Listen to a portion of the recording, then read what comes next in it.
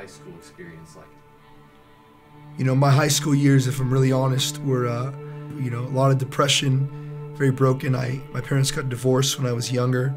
I grew up just seeing a lot of brokenness in my home. I just remember feeling like I had no purpose, feeling like what was the point of my existence? You know, there's a lot of moments. Even one time I even, dumped a bunch of pills in my hand and sat there and looked in the mirror and, wondered what is truly stopping me from just consuming this and just ending my life here.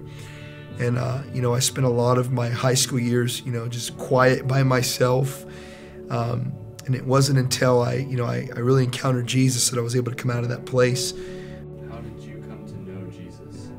So how I came to know Jesus, man, I was 16 years old, and long story short, this guy invites me to church. I end up going to the service, and I'll never forget, in the back of this youth group, I'm standing there, and I said, hey, Jesus, I don't know if you're real. My grandma said you died on the cross, and you rose again, and all this stuff. So, but if you're real, I dare you to touch me. And what happened next was this just crazy, overwhelming love just came over me, and I just began to weep and weep and weep uncontrollably.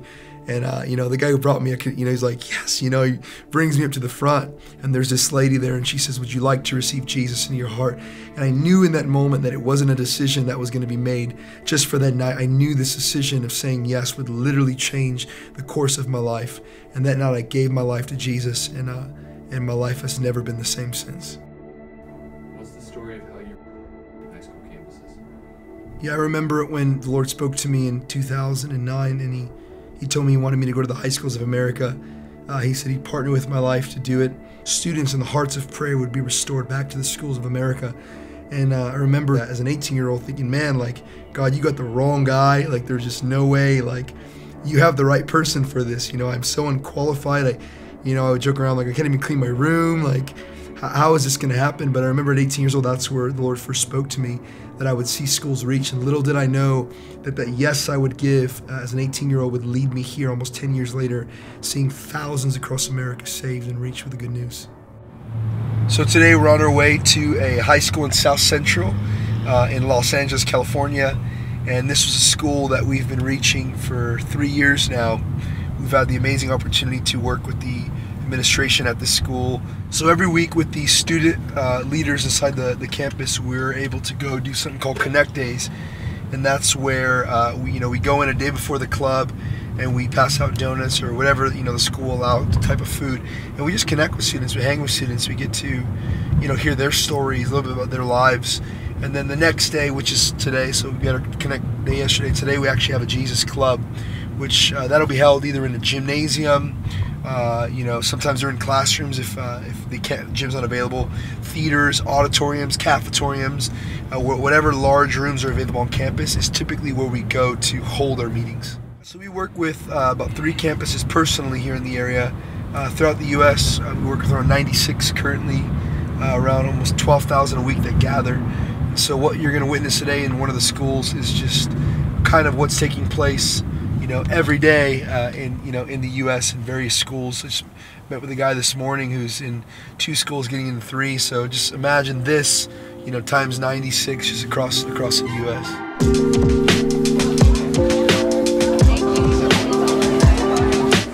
Cameron, what's going on, Yeah, bro? man, I'm so excited, bro. We're about to have tons of kids in here today, man.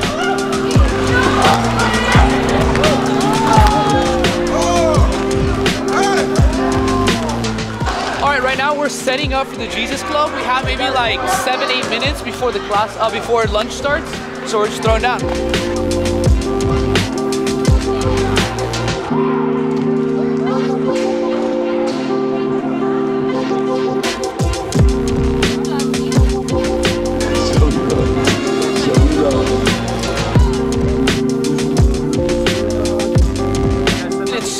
We get to lead something like this. I actually encountered God in high school, so for me to be able to be here for other students to encounter God is a real deal.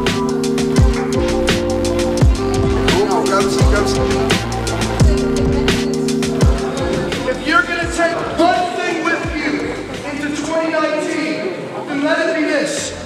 Take God from being here into being here.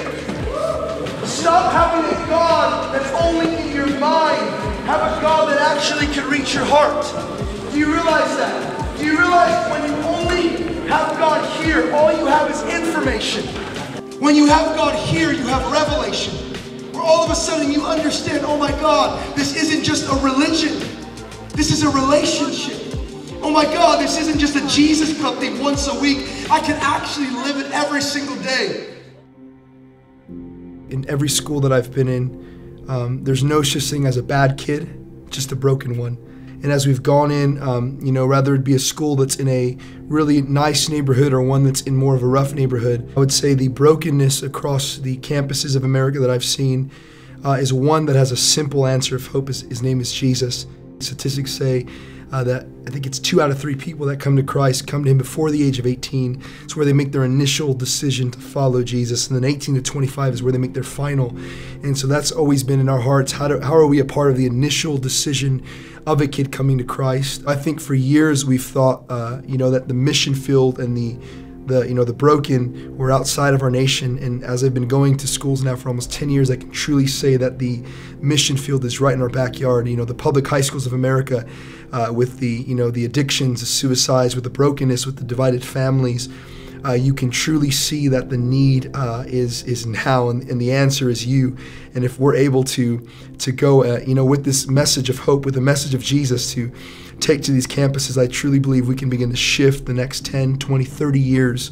What's happened in the last decades, we can really change that in our generation. I've literally sat inside of gyms and watched students before my eyes as the good news has been going forward, just begin to weep under the power of God. I remember this one time we did an altar call and 450 students stood to their feet to receive Jesus.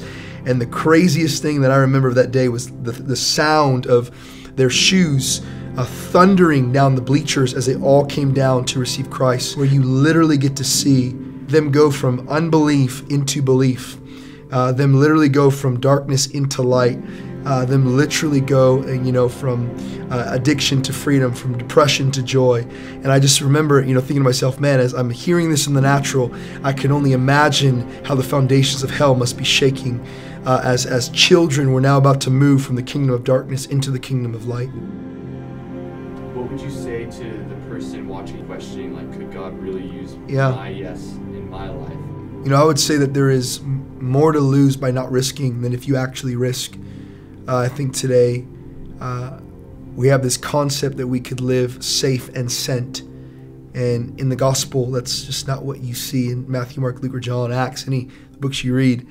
You have to pick one. You either are going to live safe or you're going to live sent. And I think when you choose the sent life, it comes with many risks. It comes with many unknowns. It comes with, the possibility of what if God doesn't show up if I step out. But I always lean on the side of what if He does? What if you step out and forever history is changed in your city? I was a 18-year-old boy who gave a weak yes to God, and that weak yes has brought me here 10 years later.